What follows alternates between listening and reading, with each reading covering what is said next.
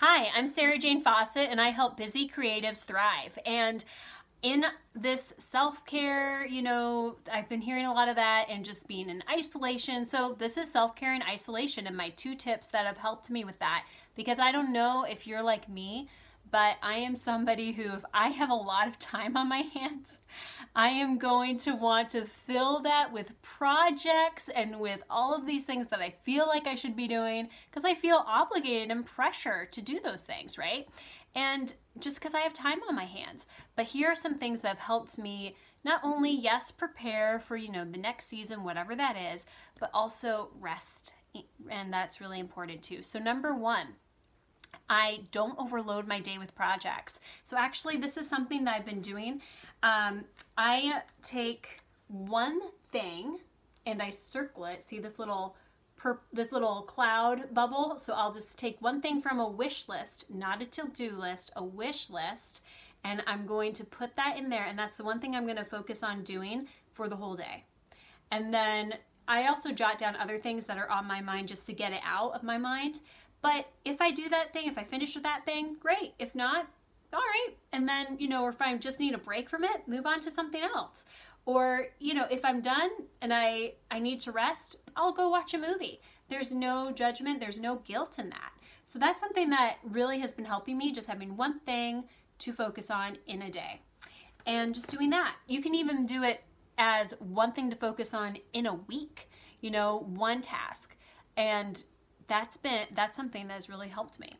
Number 2 is making sure that I'm engaging in community. So if you have somebody on your mind, go ahead and call them first. A lot of times I am that person that I feel tempted to just stay in my home and, well, now we have to stay in our homes, but to not reach out, to wait for somebody to call me instead.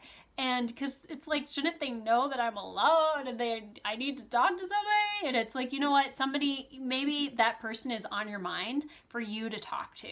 So that's something I've been challenged with, and oftentimes when I reach out to somebody, I'm encouraged, and as well as they are. So that's been helpful. Also, I have started an online course actually a week or 2 before this all happened.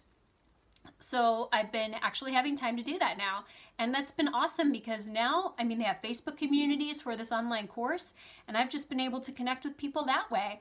And also there's amazing Instagram profiles of these arts organizations that are doing Facebook Lives and Insta Stories, and where you can communicate with these, in dance classes. You can feel like you're part of a community, and I've been really enjoying that and actually feeling more connected to organizations and people that share my same vision than ever before. So definitely look into that.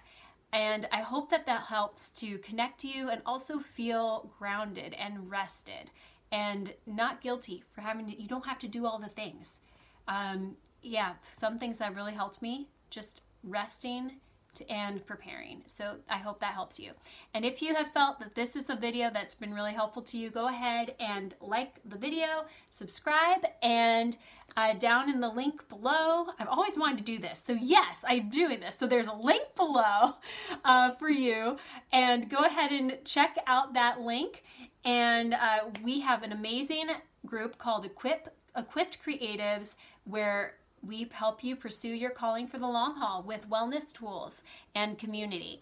Also, there is a free guide that's called A Creative's Guide to Healthy Eating on a Budget, and you can go ahead and check that out. It's free. Go ahead, grab that, and I hope that you have a great day. See you later. Bye.